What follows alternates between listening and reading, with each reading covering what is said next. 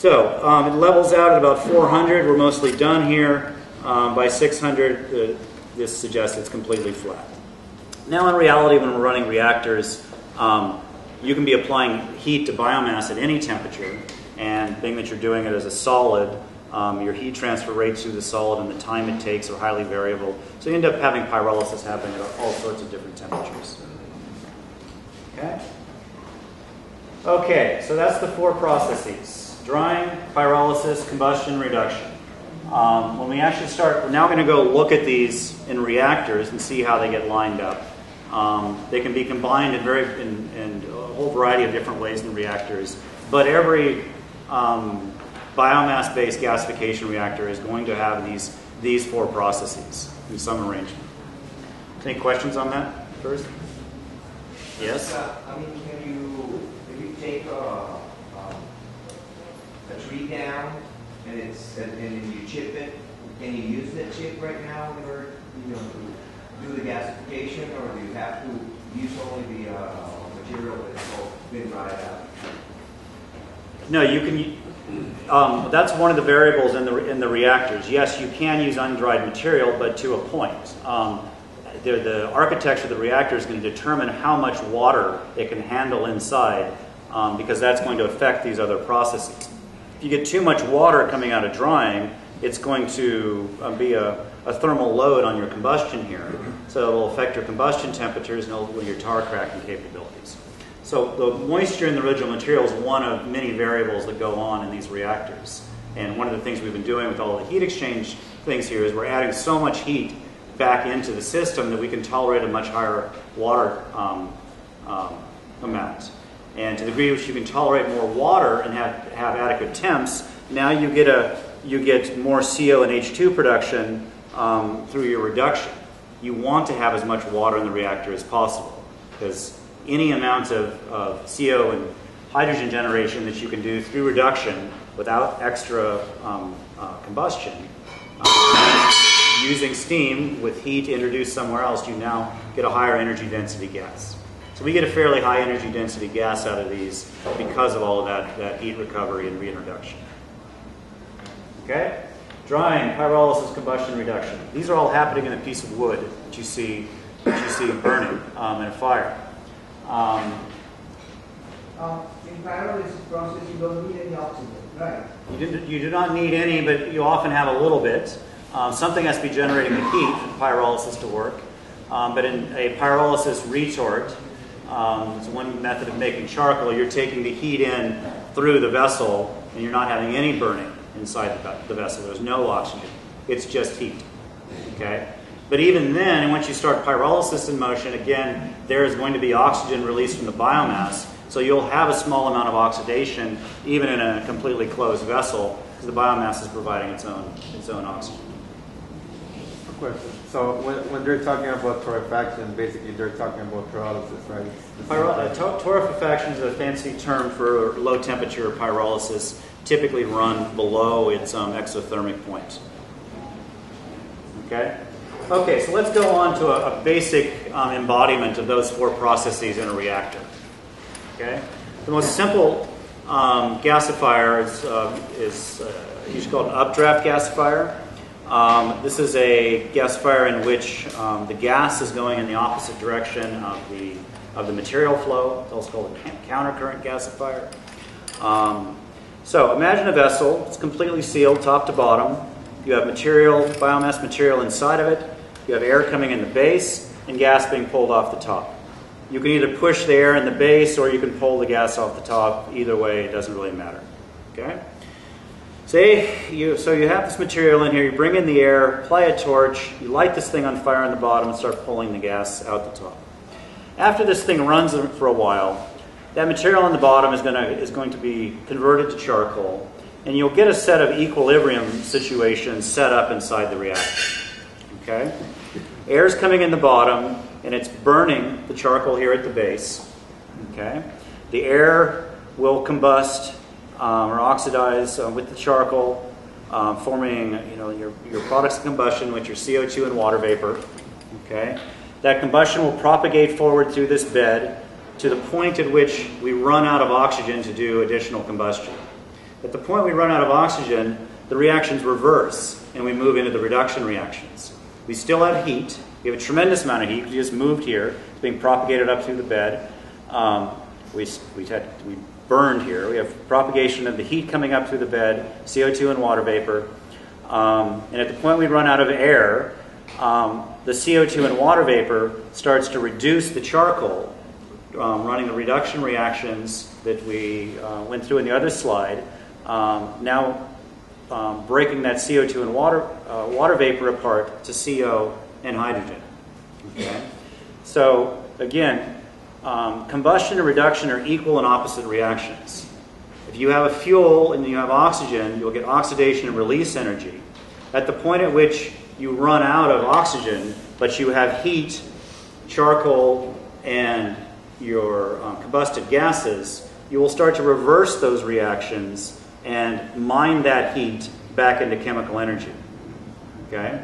This is one of the things that, say, goes on a wood stove. Say if you get your wood stove really stoked up and it's really going, you choke the air down. Okay? What happens in that? You have a big charcoal bed, you get a little bit of air that comes in the bottom, it burns, but you have this big pile of charcoal, and it starts running the reduction reactions, which give you CO and hydrogen, which is how wood stoves get so dangerous when they're choked. If you then have a leak of those gases, you'll get CO into your cabin. Or if you want to flamethrower out the roof, you can do that and go light the stack on fire, because you'll have the CO and hydrogen coming off here. Okay? Either of those will work. Okay? So, our hottest temperature here, we burn, we run out of oxygen, it reverses, and it starts mining that thermal energy back to chemical energy. That proceeds until the bottom temperature where the reduction reactions work. The reduction reactions work progressively slower as things get cooler and cooler. They completely run out of ability to operate at about 520 C. In real process situations, you typically don't get below about 700 C, 750 C. So, as we have the flow coming up through here, we'll be mining the heat back out to chemical energy, and the reduction will stop at about 700 C. From that point forward, we have biomass coming down from the top, and that 700 C gas is now going to start pyrolysizing the incoming biomass. It takes energy to heat that biomass up. It takes energy to run the pyrolysis reactions. So the incoming biomass is going to further mine heat out of that rising gas stream to run pyrolysis. It will continue to mine that gas or that heat down to the point at which pyrolysis ends. Which, if you remember from the earlier chart, it ends at about 220 C. Okay? So that mining of heat will continue through the pyrolysis zone, generating charcoal, extracting heat to the point at which the pyrolysis stops. And from that point on, the incoming fuel will be dried. We'll be vaporizing the water out of the fuel, drying the fuel to just biomass without any moisture in it. Okay? So, as you can see as we go through these things, we have a thermal gradient from the hottest to coolest. The zones stack up in an updraft gasifier in their thermal order. So we progressively mine things through the processes from the hottest process to the coolest process. But the problem with it, as you see here, is the gas we really wanted to run an engine here was the hydrogen and carbon monoxide. We wanted the clean gas that comes off of reduction. We didn't want the tarry gases that come off of pyrolysis, and we didn't want the steam that comes off of drying. But the heat that was coming in through the gas flow here has now pulled those tarry gases and the steam into the flow. So when you pull the gas off the top of an updraft gasifier, you get all of the tar and all of the steam from your reactions here. It comes out in your gas, which is why updraft gasifiers are known as particularly dirty gasifiers and aren't typically used for small-scale engine operations. Okay. Now, we actually surprisingly have a lot of updraft gasifiers in the world. We don't call them as such, but they have a globally installed base. They're nearly free. Probably about half of humanity is addicted to them, actually. They're called cigarettes. A cigarette is actually an updraft gasifier. It's a co-current gasifier. Once you start a cigarette burning, you got a little glowing ember on the end there. That's your charcoal bed. You suck in air, combustion charcoal at the end. The combustion propagates inward to the point at which you run out of oxygen.